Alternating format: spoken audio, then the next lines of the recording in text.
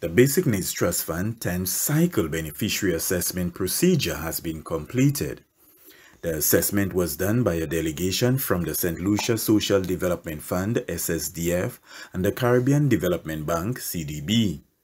The review exercise is vital as it assesses the efficiency of several sub-projects around the island.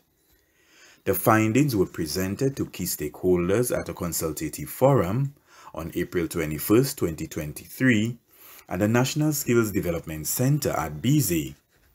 BNTF's Portfolio Manager at the Caribbean Development Bank, Yearwood, stated that beyond increasing the availability of resources, the BNTF sub-projects are targeted to alleviate the plight of vulnerable and marginalized citizens. The Basic Needs Trust Fund program has been around for many, many years. And I believe that Saint Lucia would have been a beneficiary since the very start in 1979, right? We have improved the program and enhanced the program over the years to maintain relevance. Of course, it is CDB's flagship poverty reduction program. So our focus is on communities that are low income and vulnerable. BNTF's Portfolio Manager at the Caribbean Development Bank, Yearwood.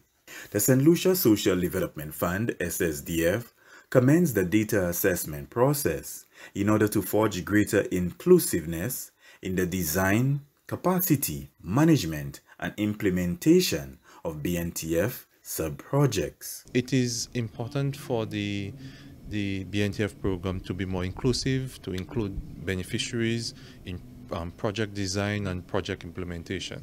Hence the reason why we found it fitting to implement a beneficiary assessment too. SSDF's Deputy Project Manager, Brandon Antwine.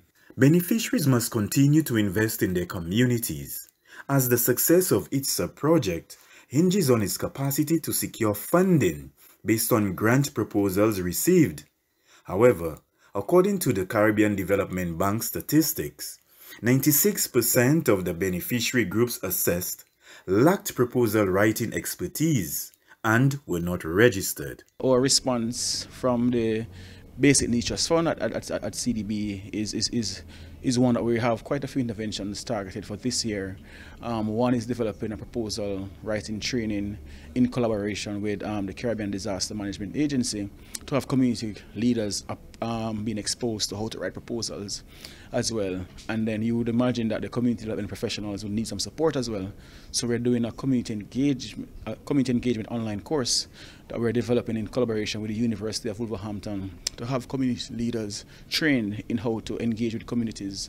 CDB's Community Development Specialist, Richardo Aiken.